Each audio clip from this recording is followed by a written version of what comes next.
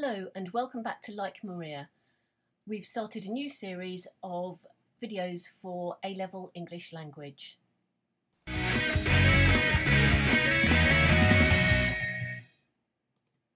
Today we're going to concentrate on spoken language acquisition, so this is looking at how children learn language, and we're going to concentrate on cognitive theory, so this is one of the theories that it will be useful for you to talk about in the exam.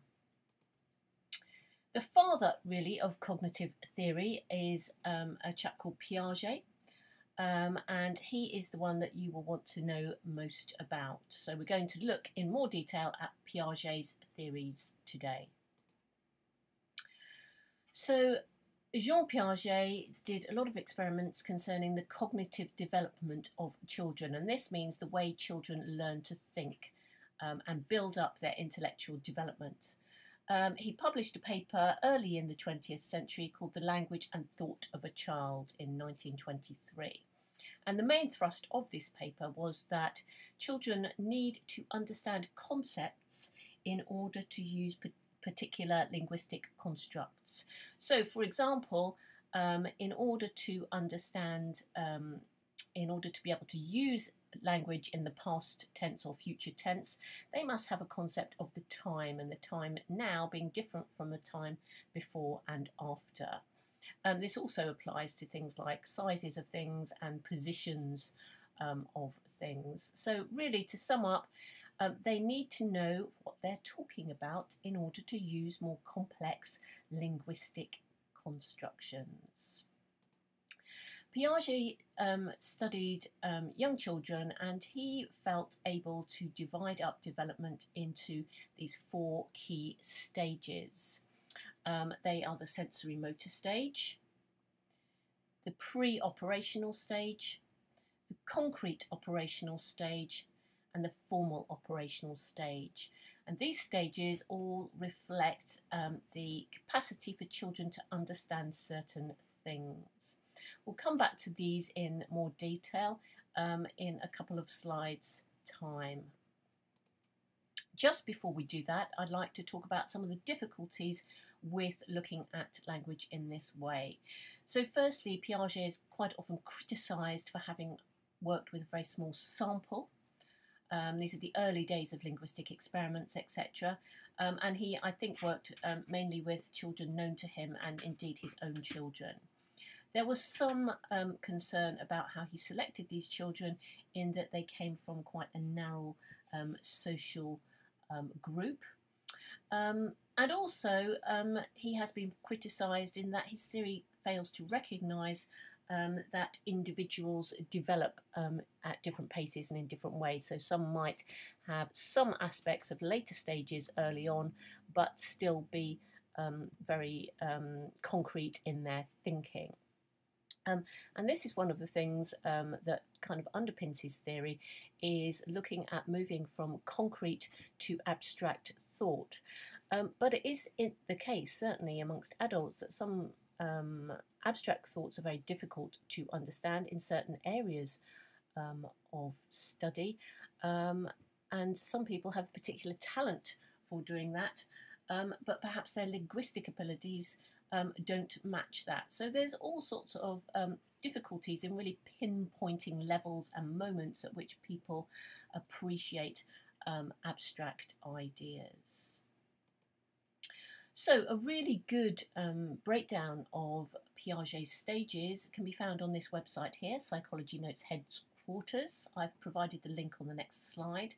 But here you can see that Piaget is saying people move as young children from this kind of coordinating of senses with motor responses. So seeing something and physically labelling it or asking for it or pointing to it, to a more sophisticated way of thinking, enabling the child to use proper syntax and grammar and explore things imaginatively in the pre-operational stage.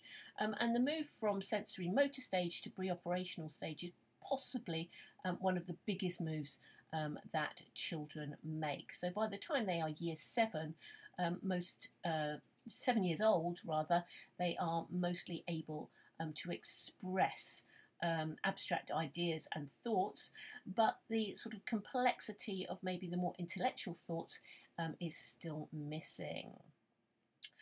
Here in the concrete stage then, concepts are attached to concrete situations, so this space, time and quantity are beginning to be understood, but we have to wait for 11, 12 plus in order to get the really proper abstract theoretical thinking where children are able to give opposing arguments and imagine hypothetical situations and plan strategies.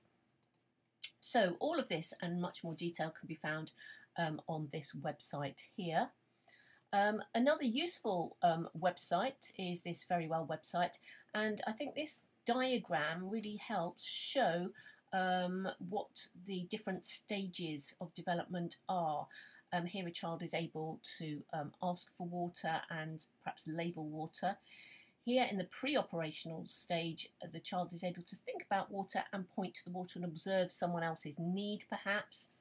The concrete operational stage, where a child is able to measure water and see which glass has more.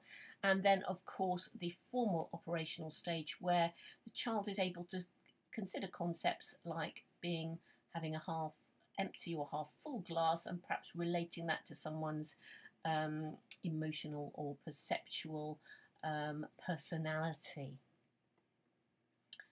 That can be found and some more information on the Very Well Mind website, which has got lots of useful information about the different psychologists and linguists involved in child development.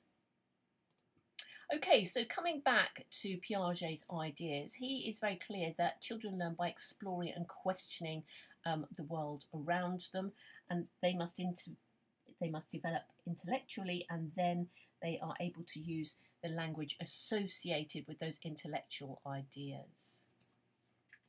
So we're going to look now about how to apply this knowledge to an exam question, and in particular look at a transcript, because this is what many A-level questions ask you to do. So let us imagine we have this transcript here. Dad, so what did you do today? Ellie, we did races. Dad, that sounds like fun. Who won? Ellie, Jane did. She is fastest. We're going to imagine that our A-level question is the best way to explain children's language development is to focus on what they use it for. Evaluate this view. So I'm going to give you some ideas that you might use based on the transcript between Ellie and her dad. So according to Piaget in 1923, explain the theory, a child moves through stages of linguistic development in line with their cognitive development. Ellie is clearly at the pre-operational stage, since she is using the past tense in the verb we did to reflect what she has done previously. She has moved beyond the stage where language is used to label or ask for things, and is engaging with the more complex idea of time. She also shows an appreciation of seriation in her use of the superlative adjective best. Now, this idea of seriation is putting things in order, so like good, better, best, or filling in the number 4 blank 5. So ideas about that. So here we have our explanation of Piaget and what we found in the transcript between Ellie and her dad. We're looking at past tense and we're looking at superlative. We must also then reflect on Piaget's theory in order to show our knowledge in the exam. And here I've written a paragraph that would help with this and talks about our evidence. So this evidence supports the theories of cognitive linguists such as Piaget, who explain language acquisition by linking it directly to a child's intellectual understanding of the world. Cognitive theories are effective in the study of how children learn language and underpin much modern research. However, Piaget has been criticised for concentrating research on a very small sample of a select social group. It should also be noted that some adults have excellent linguistic skills despite cognitive impairment, and vice versa.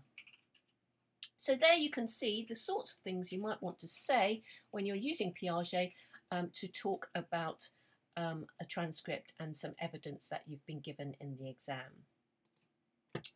So thank you for listening today, and hopefully you've learnt how to understand Piaget and child language acquisition, just like Maria.